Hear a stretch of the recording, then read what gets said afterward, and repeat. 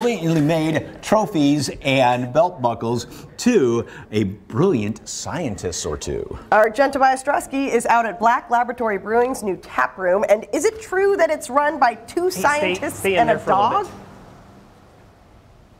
Yes, that is correct. We'll tell you more about that backstory. By the way, shout out to my brother, because he always makes me laugh, and I'm sad that I missed Sloan, but we're back out here. Okay, we're just a few blocks away from the AT&T Center and the Alamo Dome at Black Laboratory Brewing and Kitchen. I have Jeff joining me now, one of the co-owners, to talk all about beer and a new partnership, right? Yeah, so we've recently expanded.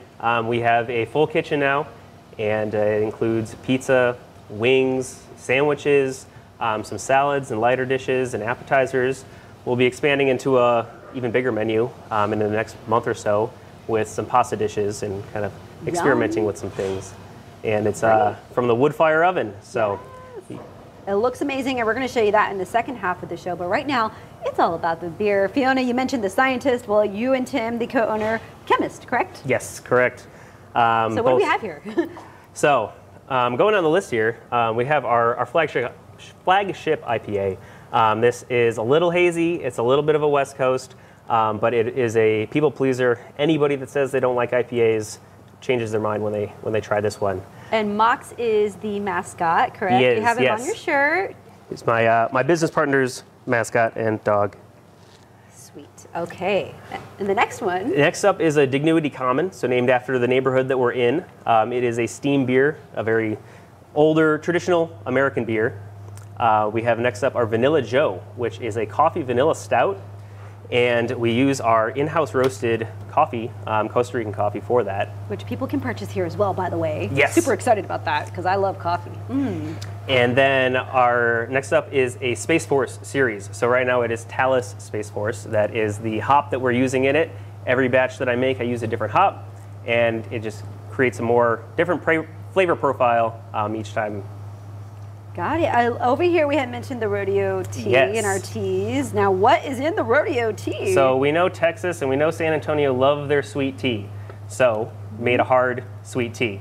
Comes in at about 5%, so it's not going to mess you up that much. That's really delicious. It is a perfect compliment to the rodeo too, yes. Yeah. And then this one is fun, the Monster Blood for Halloween. Tell me what's in here. So that's one of our specialties that we release every year. It is a green chamoy that has pickle in it and sour apple belts. So it is a sour beer, but it is obviously green, and it has a little bit of a kick to it. So I love how it's a fun one. Is in the actual, like, you mix it, it's all brewed together. You mentioned all these ingredients, and this one's fun too, the apple. I'm gonna try this one while you do that. So the apple bottom bindi is our Christmas beer. It is, sitting in front of the fireplace. It is an apple cider blonde ale, and extremely well balanced on the sweet, cinnamon, and beer side. Love the beakers, by the way. That's super cute. The last one is the Harvest Stout. So that is our pumpkin stout. It's got a little bit of pumpkin spice in it, a lot of pumpkin in it, and it's one of the stronger ones, but definitely a good winter beer.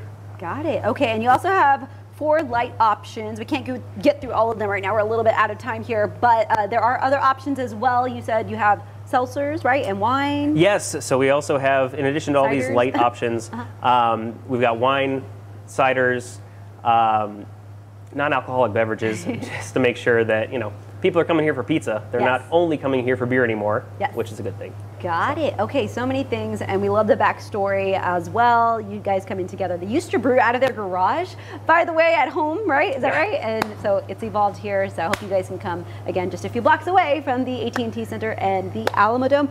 Fiona, Mike, I have to say, this Monster Blood, surprisingly very delicious. I didn't know what to expect. It's sour, but awesome. So cheers.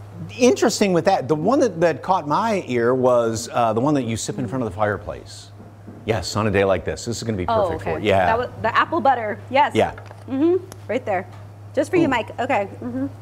Is that worth it? Oh, yeah. I need my fire. Okay. Cheers. Thank you very much, Jen.